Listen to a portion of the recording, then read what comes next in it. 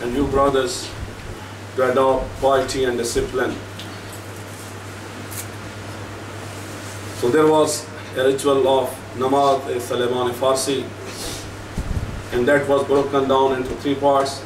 10 rakat was on the 1st of Rajab, 10 rakat was on the 15th of Rajab, and last 10 rakat is on the last day of Rajab, and that will be on Sunday. Inshallah, I request all of you to pray that namaz. And from Monday, inshallah, the new month of Sha'ban will start. And few words about the importance of month of Sha'ban. Holy Prophet Hazrat Muhammad sallallahu alaihi wasallam said, Sha'ban is my month. Anyone who will have fast during this month, he will be blessed in paradise. Hazrat Ali alayhi salam quoted by the Prophet, if a person will have fast during the month of Sha'ban in the love of Holy Prophet and to get the happiness of Allah subhanahu wa ta'ala, he will be rewarded by God at the day of judgment with blessings, his nearness and the paradise. Imam Sadiq alayhi salam ordered to Safwan Jamal, make the people ready for the Sha'ban fasting. Motivate the people, attract the people, request the people to observe fast in the month of Sha'ban. Holy Prophet needs our help during his month, and that is by fasting. So Prophet is seeking your help, and you can help your Prophet by fasting. Hazrat Ali alayhi salam always welcomed this month by observing fast. Imam Jafar as-Sadiq alayhi salam emphasized on the importance of Sha'ban fasting.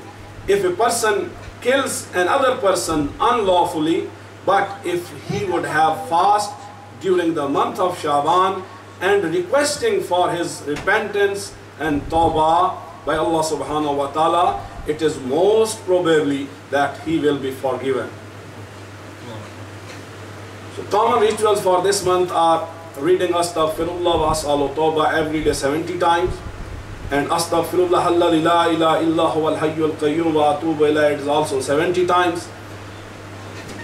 Reading Istighfar and giving charity is one of the best ritual for this month, and recite 1000 times during the whole month the dhikr, and that is La ilaha illallah wa la na'budu illa iyyah mukhlasina lahuddin walau karihal mushrikun.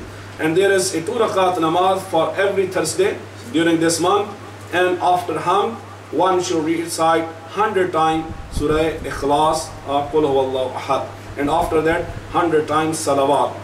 And hadith of the Prophet is, if a person will have fast on Monday and Thursday in the month of Sha'ban, his 20 hajat and requests will be fulfilled here, and other 20 will be given afterward at the day of judgment. Reciting salawat is highly recommended during this month, and there is also another dua which is given in Mufati al-Jinan. Every day after Dhuhr and on the 15th of Sha'ban, we have to read that dua, and that begins Allahumma salli ala Muhammadin wa ala Muhammad shajarat al-nabuwa wa ma'adan al-risala. So this dua is also given in Mufati al-Jinan. And Munajat al-Sha'ban, this is also highly recommended to read. And fast of first 3 days, 15th of Sha'ban, and the last 3 days of Sha'ban are highly recommended.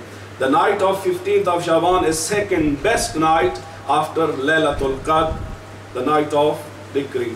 Shab Bedari, reciting dua and reading Quran, performing nawafil and showing love towards Imam Mahdi alayhi salam at that night is highly recommended.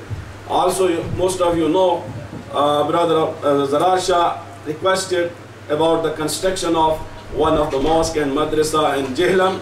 Name of that madrasa is Jami Hashmiya. So I will request all of you, please help him and in this noble cause generously.